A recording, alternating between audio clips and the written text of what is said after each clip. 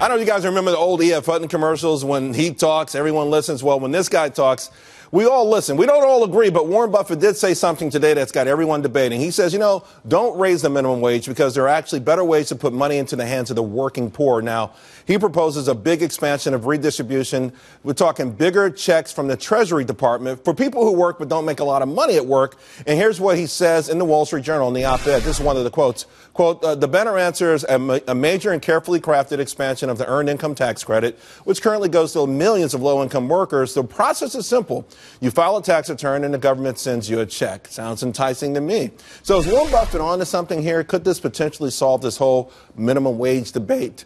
Jesse, what do you think? Well, he's on to something. Unfortunately, though, there's 300 tax changes to the stimulus bill this year alone, and it just created more bureaucracy within the IRS. We don't even understand the tax code that we have now. So I don't see how this adjustment is going to make things easier. He even admits that there's a lot of fraud going on with the earned income tax code right now. We're having a lot of problems making sure that's legitimate. So if we can't get rid of the fraud we currently have, how are we going to resolve it with this? Who pays for this, right? I mean, somebody has to pay for this. Either it's going to be the private corporations out there that are paying you more money because you're forced to pay $15 an hour, or the government. And if the government, that means you and I that are paying taxes, we're paying for it. So I don't think this works either way. Yeah, I mean, there's a major difference between the private sector and the federal government, i.e. the taxpayers. And what about those people just barely above that threshold, but paying into the tax system, and they're taking money from, lower middle income folks and giving it to the neighbor down the street because they make 10 grand less. I mean, it's just dumb. Well, the whole thing is actually, in theory,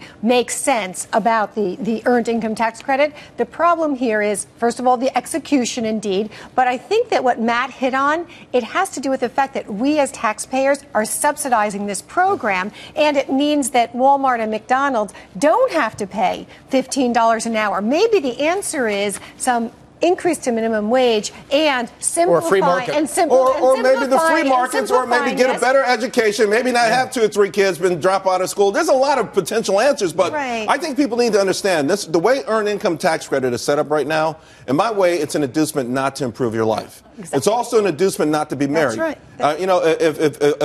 If you're a couple, you actually can game the system better by not getting married, filing separately. That's right. And then there's also reasons not to make more money. Why would I work extra hours if the government's going to Warren Buffett's point, send me a check? I think maybe he came. I don't want to be cynical about it, Jim. Right. But when I tweeted this out earlier, people were saying, listen, the guy owns Dairy Queen and other things. He's just talking his own book. Well, what I think what he was saying is that at some point you're earning more wages. Yes, you give up the tax credit, and that's a good trade-off for you. I mean, but the thing is, the transition, when you make, if my boss says he's going to pay me an extra $100 and I lose an extra $4,000 a year, I may say no thanks. Well, I mean, I guess when I read this op-ed piece, my thought was, I don't know if it should be either or. I think there's probably a combination of both. Neither is going to solve it independently. I agree with Matt's point. Again, it's about the free market, but I actually could see both working together to. But they both exist right now. We do have a minimum wage and we do have earned income tax credit. But I think people speak of them as either or. Raise the minimum wage. Well, actually, I think that will cost more jobs and it will help.